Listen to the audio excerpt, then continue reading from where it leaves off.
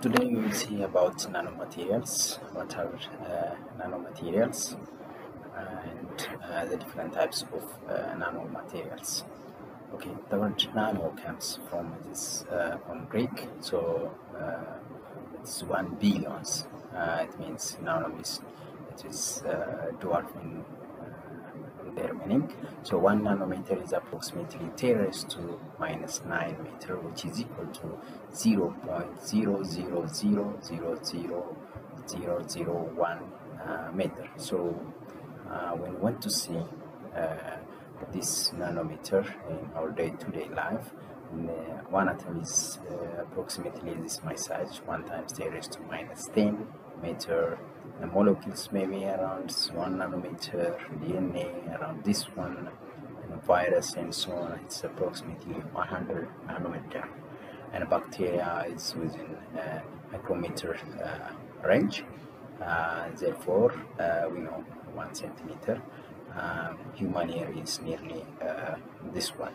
So dividing this, and you will get the range of nanometers. So whenever you say nanomaterials, nanomaterials can be defined as materials possessing at minimum one external dimension measuring up to 100 nanometer. This may not be true for other fields. For example, in agriculture, they may say that nanomaterials for them may be from 1 up to 200 nanometer. There is some debate between different fields, but in science, in most cases, nanomaterials, for example, in chemistry and in physics, biology, and some engineering, they consider nanomaterials within the range of 1 up to 100 nanometer. So this can be observed in nanotubes and so on.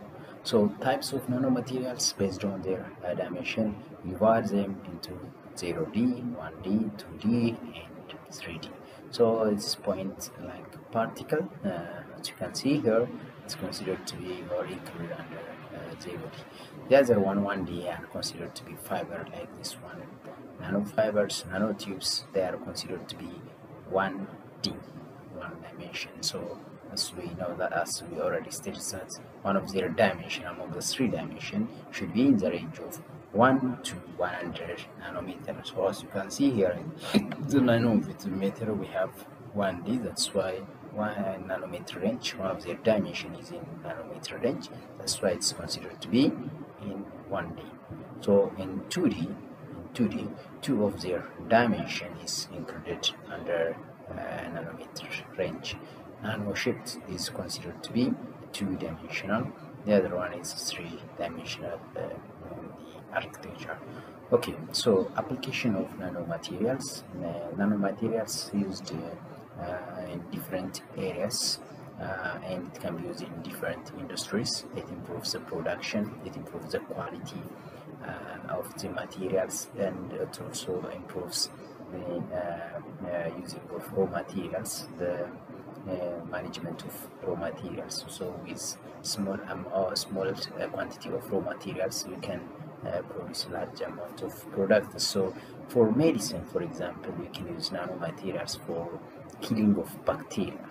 Either gram-positive bacteria or gram-negative bacteria can be killed by nanomaterials. Nanopowders have this application. It's already done in different researches, or it's already proved in different research how these nanomaterials are able to kill those bacteria. So in recent days, those bacteria which are unable to be killed by those medicine, they can be killed by those nanomaterials. So it's different from the bacteria by themselves adapt to different medicine, but these nanomaterials cannot be adopted by them. They have the ability to penetrate the cell wall and to interrupt the multiplication of the bacteria. Okay, so it can also be used for electronics, and in recent days they become smaller, very small, smarter and better For example, in typical transistor was 130 to 250 nanometer in size. The size of transistor is around this nanometer, but in 2014 Intel created a 40 nanometer transistor, then IBM created a 7 nanometer transistor in 2015, and then Lawrence Berkeley National Laboratory demonstrated a 1 nanometer transistor. As you can see here, it becomes smaller and smaller thanks to the production of these nanomaterials in the technology which is called nanotechnology. They become smaller and smaller, and they become faster and better transistor. So nanomaterials can also be used for agricultural purpose. It improves the productivity and the soil fertility, and it also helps us to control the growth of the plants. Okay, these are some of the application of nanomaterials, and we will continue from this in the next session.